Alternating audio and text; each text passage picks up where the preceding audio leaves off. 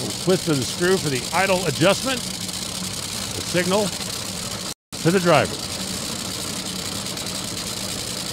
Leah racing for her points light. Tony just racing for fun. Allen Trophy. Leah's car blows the whole body off of it at the top end of the racetrack. That thing just disintegrated. Tony Schumacher got the win, but that was the craziest thing I've seen. It's like the whole front of the car just disintegrated down there. Leah's car has come to a stop, and she is already opening the capsule, and Leah Pruett climbs out of what's left of that Don Schumacher race car. Holy smokes.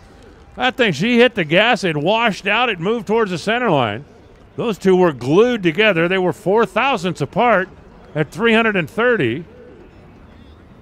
And then stuff started flying. Leah Pruett's now been able to talk to her team and process the emotion of what happened. I've heard you explain it to them a couple of times. What happened?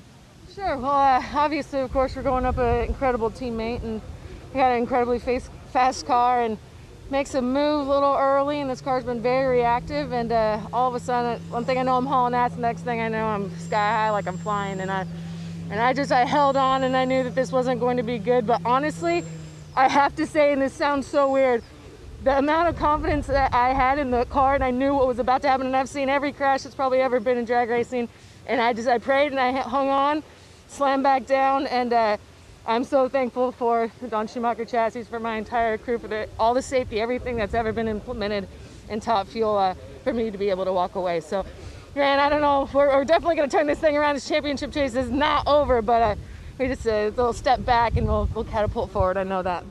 And after a wild flight,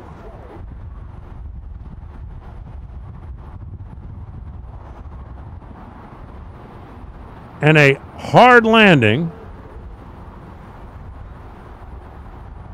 parachute certainly helped slow the car down.